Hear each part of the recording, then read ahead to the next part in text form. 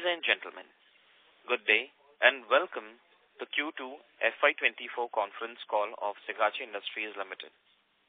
As a reminder, all participant lines will be in the listen-only mode and there will be an opportunity for you to ask questions after the presentation concludes. Should you need assistance during this conference call, please signal an operator by pressing star and 0 on your touchtone phone.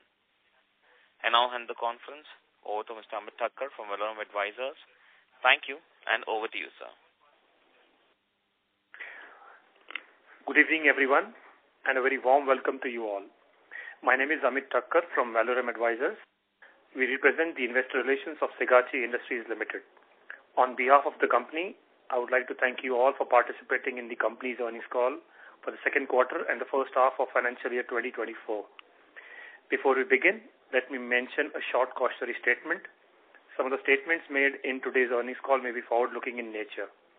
Such forward-looking statements are subject to risks and uncertainties which could cause actual results to differ from those anticipated. Such statements are based on management's belief as well as assumptions made by and information currently available to the management. Audiences are cautioned not to place any undue reliance on these forward-looking statements in making any investment decisions. The purpose of today's earnings call is purely to educate and bring awareness about the company's fundamental business and the financial quarter under review. Now, I would like to introduce you to the management participating in today's earnings conference call and give it over to them for their opening remarks.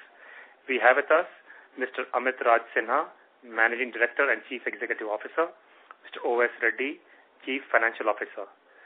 I will now hand it over to Mr. Amit for his opening remarks. Thank you, and over to you, sir. Very good evening, everybody. It's a pleasure to welcome you to the earnings conference call for the second quarter and first half of the financial year 2024. In the interest of some of the people who are new to the company, let me first start by giving a brief overview of the company, after which Mr. O.S. Reddy, our CFO, will brief you on the financial performance for the quarter under review. Sigachi was incorporated in the year 1989. Today, we are one of the leading manufacturers of microcrystalline cellulose in the world. Our company manufactures high-quality cellulose-based excipients, which predominantly find usage in the pharmaceutical, supplement, and the food industry. The company has created a niche in manufacturing highly innovative pre-formulated excipients and 60-plus widely used excipients of international quality standards apart from giving customized solutions. From our state-of-the-art R&D facility, we ensure continuous innovation to efficiently meet evolving customer demands.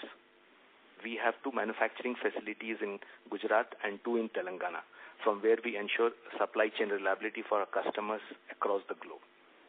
Our total capacities for this facility are more than 13,800 tons per annum, which we are further enhancing by ongoing capex to approximately 21,000 metric tons per annum. We also have an API unit in Karnataka which has been acquired few months back. The process of integration is on.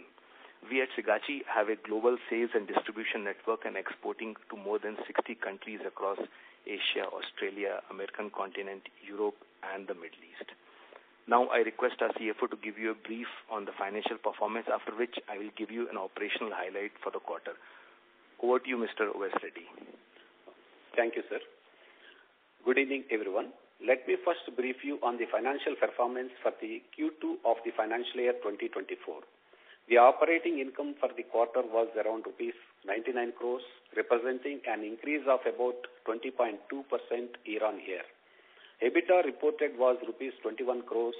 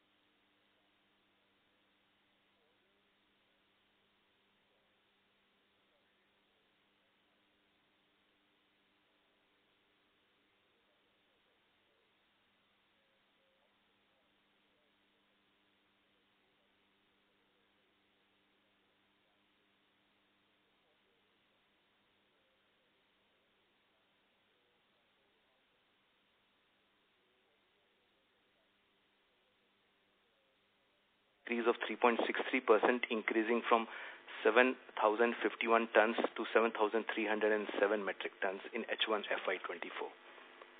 Sales of the products increased to INR 166.4 crores from previous corresponding half year of 149.9 crores. Company is constantly striving to improve upon its R&D capabilities and cost-effective manufacturing processes, and thereby remain a manufacturer of choice with highest quality standards. Our focus is on high margin yielding product mix and cost-effective manufacturing processes. Effective management of inventory would result in increased EBITDA and profitability over the coming quarters. That's it from my side.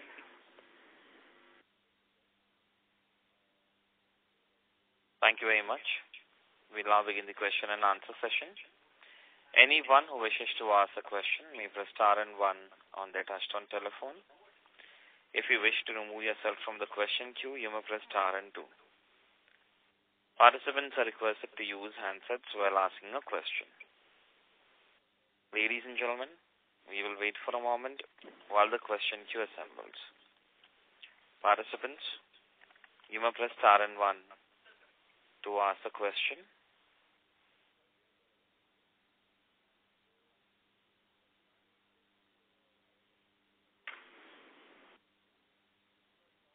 The first question is from the line of Rajesh Jain from NB Investments. Please go ahead. Good afternoon. Thank you for the opportunity. So my first question is, the employee costs have gone up on the standalone basis. Is it due to the O&M part of the job that we do, or is it for any other reasons? Yeah, thank you, Mr. Rajesh. This is on account of, it's a combination. O&M, it is increasing. O&M mainly on manpower-based services are being provided. That's why O&M is increasing. That is one of the factors. And also we have OTC and generics are there. Those also mostly manpower, this thing is there because we don't have manufacturing facility. We are getting it manufacturing the our required medicines through the outsource, that is outsourced. And the next major element is manpower cost. Because of these things, it is increased. And in going forward, it may come down little. Hey, sir, compared to Q1 also, Q1 we were around 12.8 crores and Q2 is 14.73. So any particular thing why this has again gone up so much? That is mainly one of these two factors are there. And mainly these two. So you are saying, you are trying to say that this 14 crores per quarter is what a steady state employee cost going forward? Yes, yes. Going forward, okay, in the fourth quarter on stabilize. I would just like to additionally add here, Mr. Rajesh Jain, that the newly acquired API facility, of course, comes in with a certain level of employee cost, and there we are still working on seeing what is the best product portfolio mix to have a stable ongoing revenue. So you will see that in terms of absolute numbers, there might be a slight increase beyond even 14.72 because the Q2 complete all the 3 months the acquired facility was not in our books. It has only come in later. So I would say that this on absolute terms would go up slightly, but overall I believe in percentage terms the sales would increase, and in percentage terms this will drop at a later quarter. So just for my idea, this API business is under a subsidiary, right? That's right. Yes, yes. So I was asking for the standalone, sir, not for the consolidated. Yes. Consolidate, I can understand this new API business also would have added the employee. No, actually, what I'm not able to understand now is, I'm asking you whatever you said, the converse of that.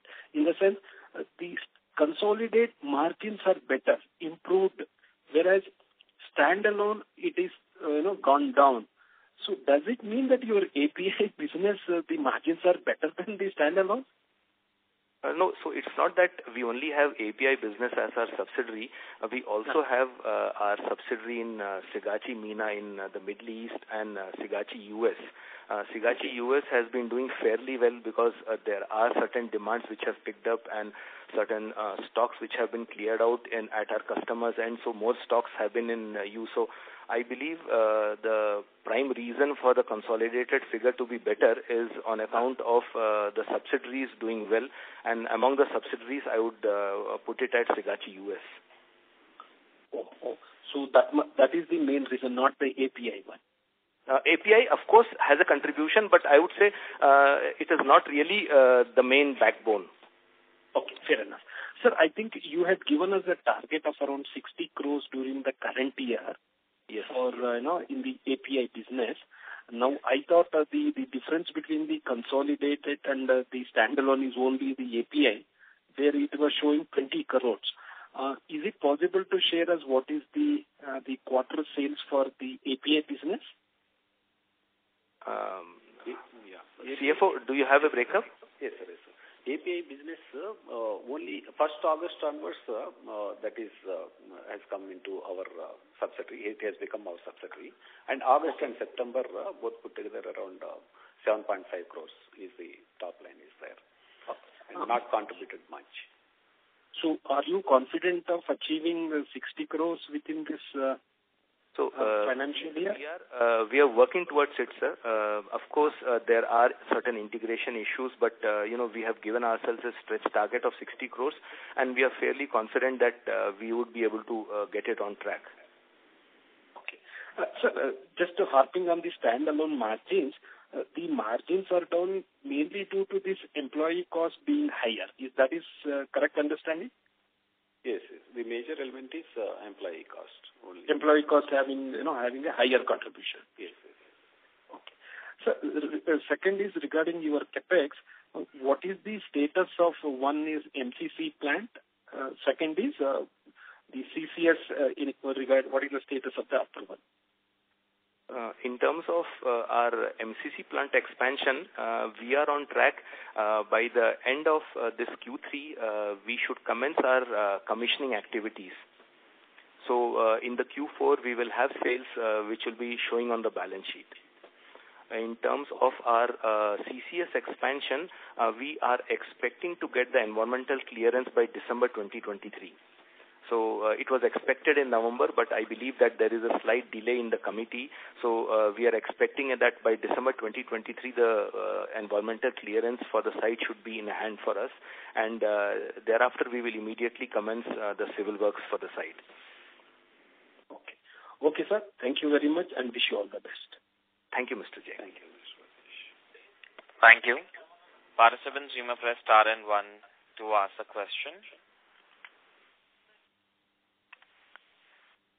Ladies and gentlemen, you may press star and 1 to ask a question.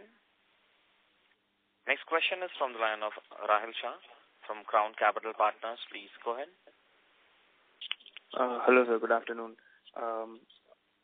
With regards to the second half, so how do you see it panning out?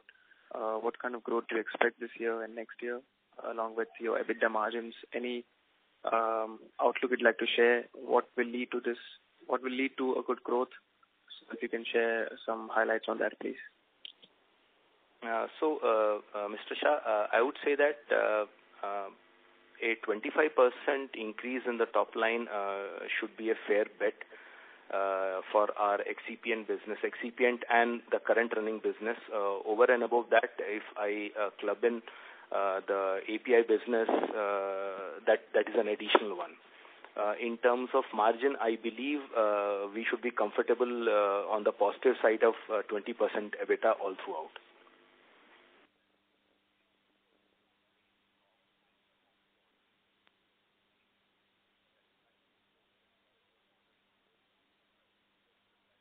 Rahul, may I request to unmute your line and go ahead with the question, please? Hello, yes, sorry. So do you have the same expectations for the next year as well, for FY25? How do you see the market? Any broader view? So for FY25, I think it's still more than a quarter away. So giving out expectations at this moment, I think, would be a bit too early. Probably in the next earning calls, we should be able to give you a broad, the stretch budget of what we are looking at from our business. Right. And in the previous question, I also asked what will drive the growth. So so how do you see this? Which particular segments or? So broadly, the growth would be driven by our pharmaceutical vertical, wherein our new capacities will come into force. Over and above that, the API vertical, API division also should bring in a reasonable level of revenue. So that should also drive our growth and contribute towards our overall business in the pharmaceutical vertical. So it should all be pharma. All pharma. Okay, got it. Okay, thanks, and all the best. Thank you. Thank you. Ladies and gentlemen, you may press star and 1 to ask a question.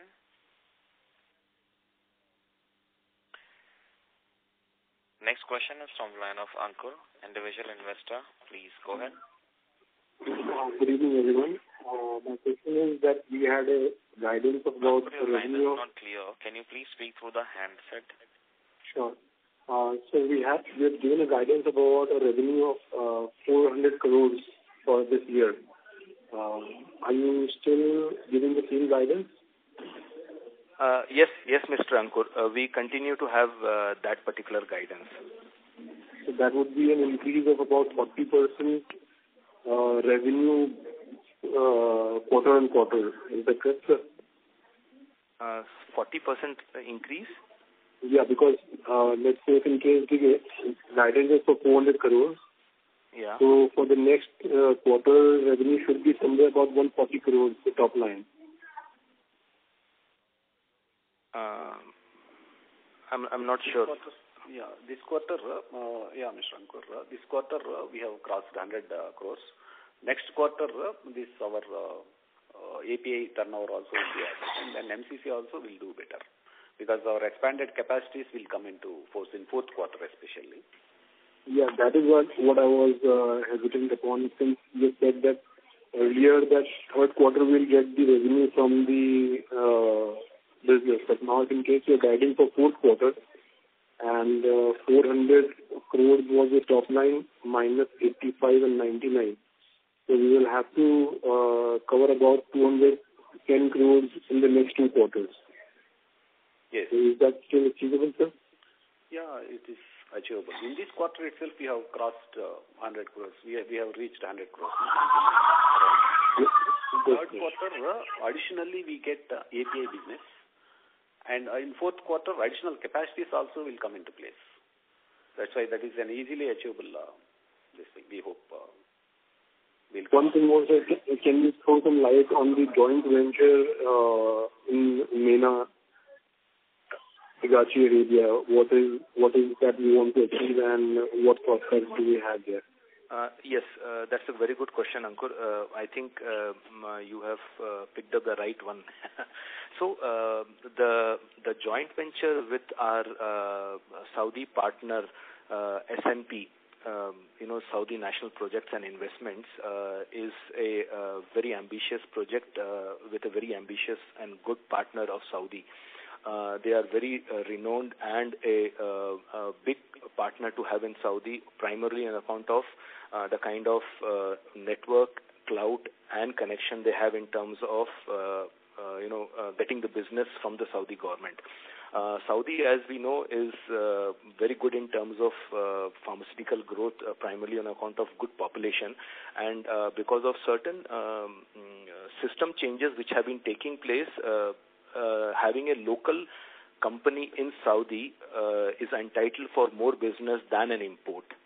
So our prime objective is that we commence with a local entity there and gradually over a period of couple of years work on seeing how we can establish ourselves as a manufacturing setup in the Saudi region. Once we have a manufacturing setup and we are making a certain line of products, maybe certain excipients or any ready-to-use formulations, these will become the prime first purchase option for every formulator in the Saudi region. And I think that should give us a very good advantage because the penetration at this moment there is very limited. With the JV being in place, I believe Saudi should come in as one of our substantial big regions for growth. Thank you. So the line for the participant dropped. We move on to the next participant. Before that, anyone who wishes to ask a question, please press star and 1 to come in the question queue. Next follow-up question is from the line of Rajesh Jain from NB Investments. Please go ahead. Sir, I have two questions. The first one is regarding the nutrition segment, food and nutrition segment. Is there any positive response we have got? Any customer we could enroll? Anything, sir, on that? So we have been having a positive response from certain set of customers in the African region, in the Middle East region, and in the Asia Pacific region, and also in the US region. So we are only working to see which way we can have better volumes at a fair margin. Right now the volumes are lower, but we are working to see how we can have regular consignments of this transaction happening across these regions.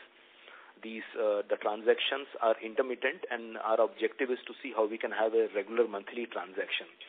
I'm sure you would appreciate, Rajesh, that we have distributors across and even end customers across just about all the continents and the 60 countries that we export to.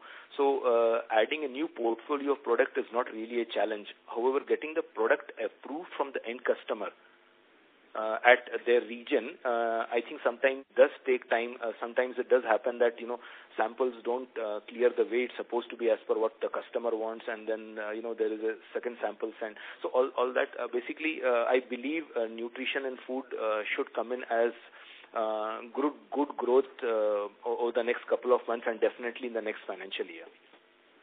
Okay. So, sir, I was under the impression that you're targeting more the domestic customers, particularly the pharma. We have a lot of pharma food and pharma companies in and around Hyderabad. So I was under the impression that you're targeting more of that.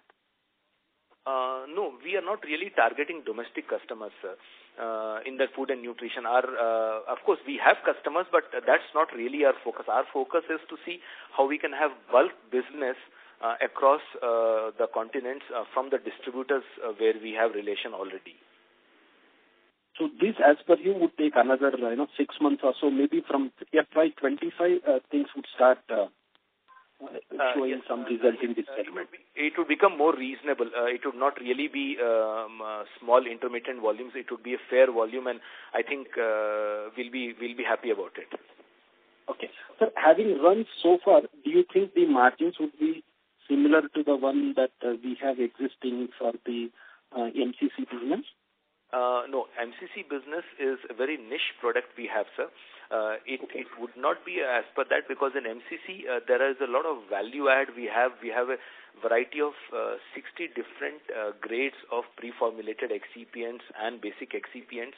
So the kind of value add I do to my customer in excipients is far more than what I do in terms of food and nutrition. So I believe it will not be as much as what the MCC business commands. Okay, understood. But it is.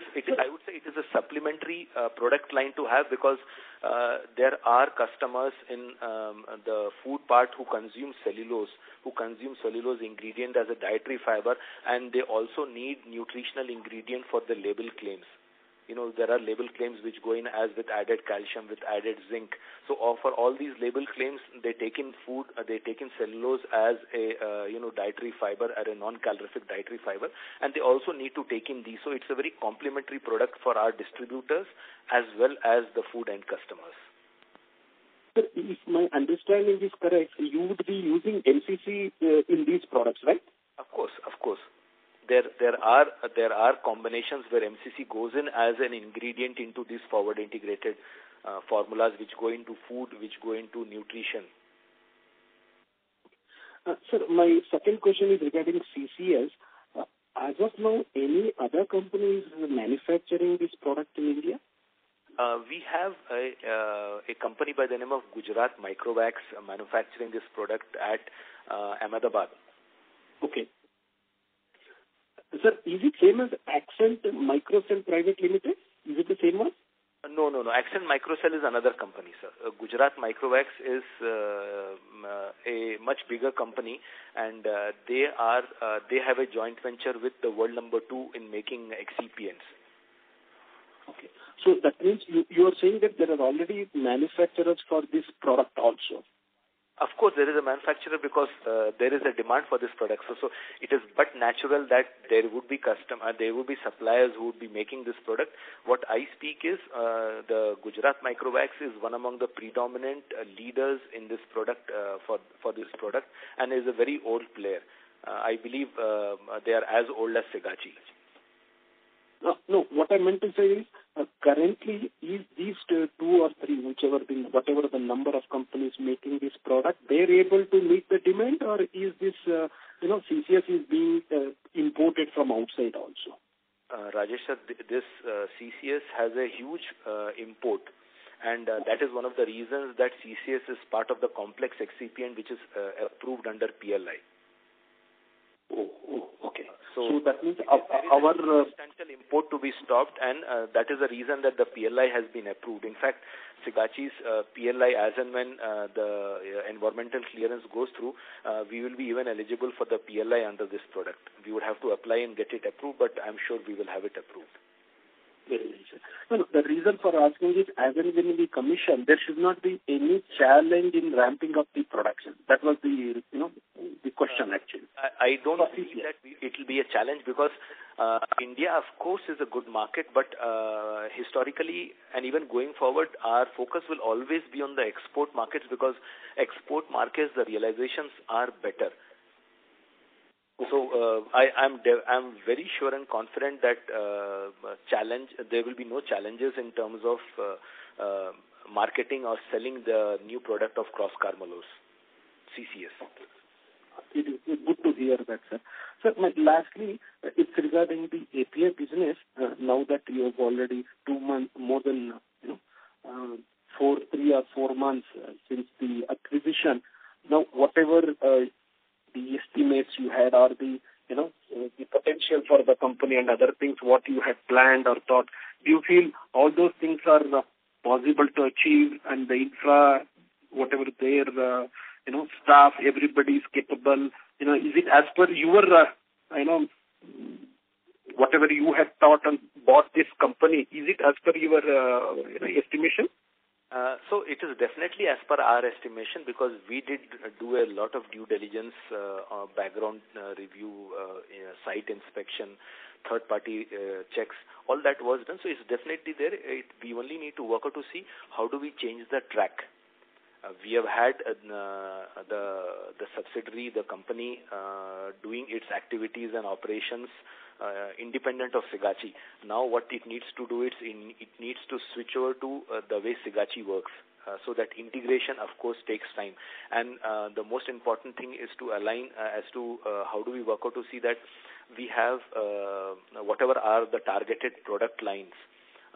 We firm up the chemistry, and then we have it regulatory approved from European Directorate of Quality and Medicine, and of course the US FDA. So once that is there, it will be a very positive step in terms of bettering our margins and of course our markets. Okay, sir. Last time you had clearly mentioned about the plan that you have for this company over a period of next year or 2. What I was trying to find out is all those things you feel it is possible to achieve? There are no hiccups or something like that? No, there are absolutely no hiccups.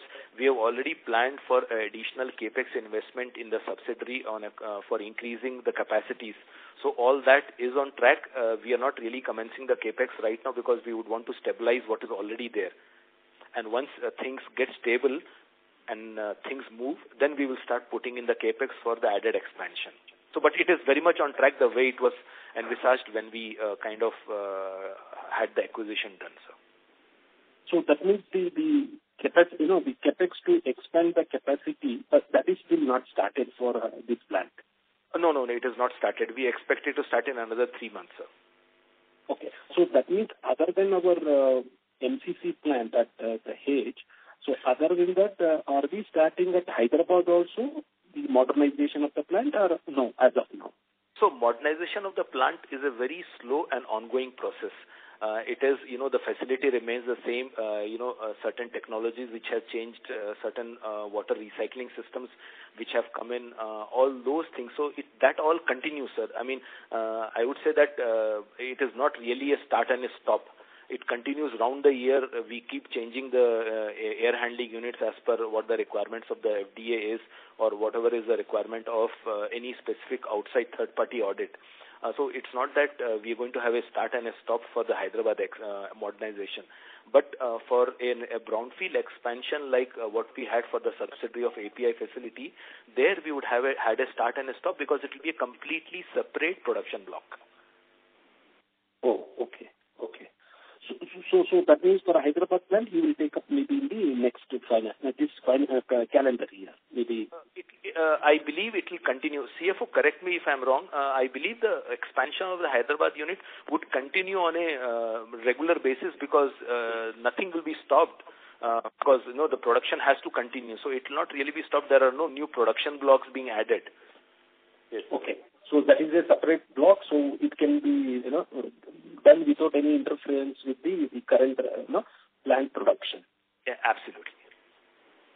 Sir, you had given us some 18 months target as and when you get the approval, environment approval for the CCS. Do you still stick to that 18 months? Yes, very much. 18 months, the moment we have the environmental clearance in place, everything else in terms of design, the vendors, everybody is ready. We would start dishing out, purchase orders and advances for the suppliers so that things just get ahead. The civil vendors, everybody is on track. Okay. Sir, just a last question that, we are, expanding into so many segments. I know a few of them are complementary, but like MCC, CCS, then food and nutrition segment, and now API. So do you think the management has enough bandwidth to take care of all these things at the same time? Yes. So because these are all related, the management bandwidth becomes very complementary. In the overall pharma ecosystem, the excipients and the APIs are complementary. No formulation can be made without the excipients. So an API, of course, is necessary. So it becomes complementary. Our customer base remains the same. Our pharma ecosystem of keeping a facility as per US FDA standards, having an audit, remains the same. Only thing which changes is the chemistry. So I don't really see that we need to have a stretch on the management bandwidth. I think it's a very comfortable related diversification, and there are a lot of industries who have, in fact, I would say most of the MCC manufacturers have an additional product of CCS. So I believe that there is no real stretch on the management bandwidth with these line of products. Okay. So I'm still tempted to ask you one more question related to this. Now that you have a spare land at Kurnool, I hope you will not come out with some announcement for some project for that land. So I very difficult to answer this, but one thing is there, sir, that we don't wait for a perfect situation for taking the first step. We look out for opportunities and jump into opportunities even if there is a bit of ambiguity, because when the ambiguity clears and when things are crystal clear, there will be big players who would have already been kilometers ahead of us. So the moment we see a trend, the moment we see an opportunity, the moment we see that there is something good, we should take the steps, because that is how, because it is always a combination of risk and rewards. If we play it safe, we will probably be last in the queue. If we take a bit of risk and we speed ahead, we'll probably be the first among all. So we just have to work out and see what is the most appropriate step to be taken in the interest of all of us. Okay. Fair enough, sir. Thanks for answering all my questions and wish you all the best, sir. Thank you, sir. Yeah, thank you. Thank you. A reminder to all the participants, you may press star and 1 to ask the question. Next question is from the line of Abhay Jain, individual investor. Please go ahead. Hi, sir. Thank you for the opportunity and congratulations for the great set of numbers. I only have one question. One question is regarding the capex of 7,000 MTPA. You said that in the previous call that 10% of the capex will kick in Q3 and 25% in Q4. So are we sticking to the same guidance? So I believe that this 10% might not really come in. We are in the process of erection and commissioning. By the time the erection and commissioning gets complete, I think we would be at the fag end of Q3. So the commissioning and subsequent sales would then thereafter reflect in the Q4. So in the Q4, I believe a 25% of the capex would be the added capacity would be a fair figure to target at this moment. Thank you so much for the clear answer, sir. Thank you, Mr. Yes, thank you, Mr. Thank you. A reminder to all the participants, you may press star and 1 to ask a question.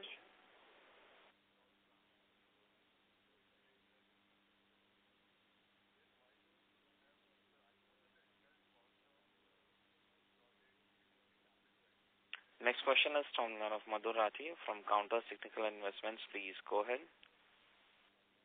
Sir, I just wanted to understand where do we see our business going in the next 3 to 5 years? So, Mr. Madhur, if you are indicating in terms of geographies, customer base, product lines, or the industries? Sir, in general, as well as in financial terms, as well as in general, like as you highlighted that we are focusing on pharma right now. So what other growth drivers will be for the financial metrics that we can achieve or we have targets for the next 3 to 5 years? Okay.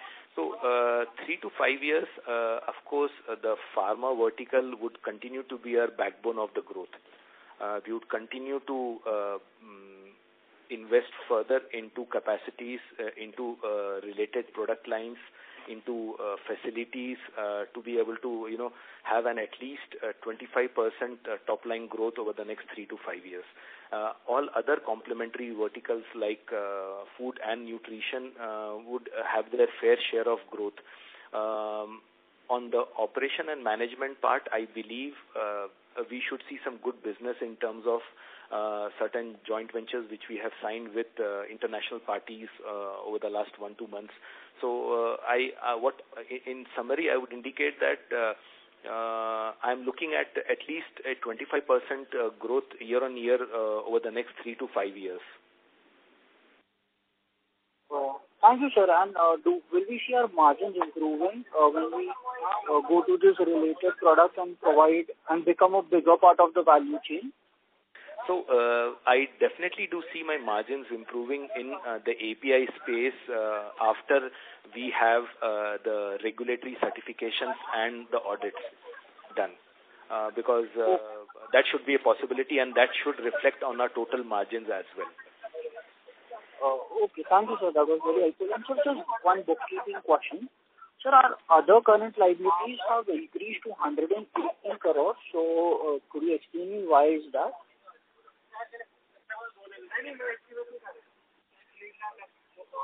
Madhur, may I request you to mute your line from your side, please? Sir, you could maybe unmute and speak up on this, on the current liabilities. Sir, the other current liabilities for the H1 have increased from 9.4 crores to 118 crores. So that's what I was asking about. Sir, page number 13 of our investor presentation. Page number, can you please? So 12, page number 12 of our investor presentation, other current liabilities.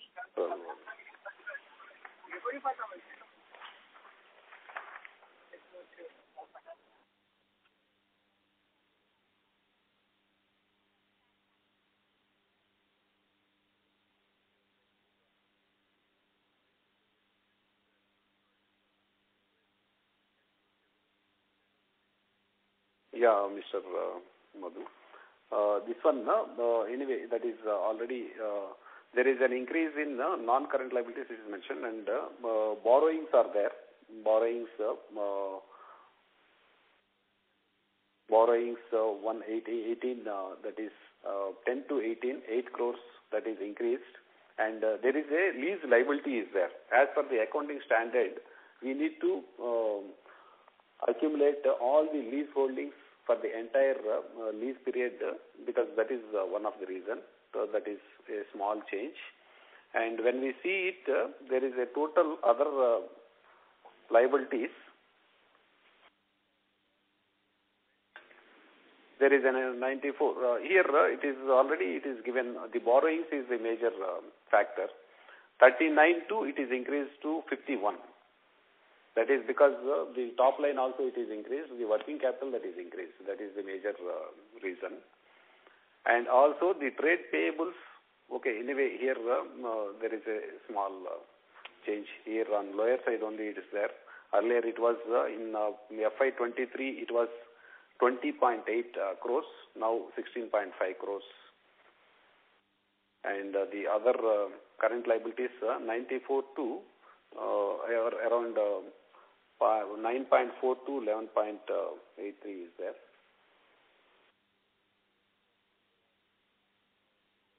That is the major reason.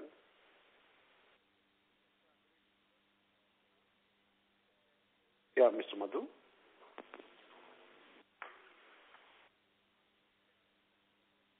Hello. So the line for the participant dropped. A reminder to all the participants, you may press star and 1 to ask a question.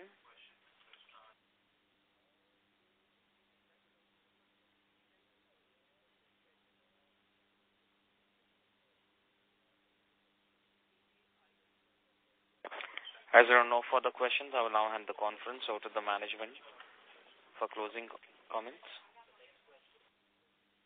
Thank you all for participating in this earnings Concall. I hope we answered your questions satisfactorily and at the same time offered insight into our business. If you have any further questions or want to know more about the company, please do get in touch with our investor relations managers at Valorum Advisors. Thank you. Stay safe, stay healthy, and enjoy the Indian team play at the World Cup. Thank you. Thank you so much. Thank you all. Thank you. On behalf of Sigachi Industries Limited, that concludes this conference. Thank you for joining us. You may now disconnect your lines. Thank you.